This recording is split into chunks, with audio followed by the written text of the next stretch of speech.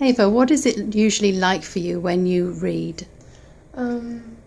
Well, it's hard. Like, it physically hurts me because I will, like, my head will hurt and, like, I'll get nauseous or, like, I'll get exhausted and the words will get blurry and, like, as soon as I open a page, I'll only see, like, the light coming from the page instead of the words, and the words will just kind of, like, blur over, and like the top of the page will be like big and the bottom of the page will be small and the letters will be moving and it's like exhausting. So you've put in a lot more energy than anybody else just to see the words and try to read them.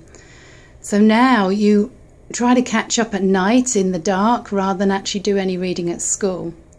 Now, what is it like now that we found an overlay colour for you?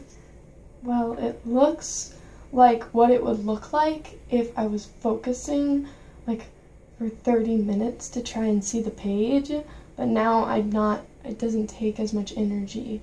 Now I'm like, my head doesn't hurt and I don't feel nauseous and my eyes aren't hurting, because usually like the back of my eyes will start to hurt, but now I can just read it like I guess a normal person would be reading it, but I would never know that until I found this. So how do you feel about what we've done today? Really good. Kind of overwhelmed, but good. So I bet you can't wait to pick up a book and read it. oh, just can't wait. Wow. Thank you, Ava. No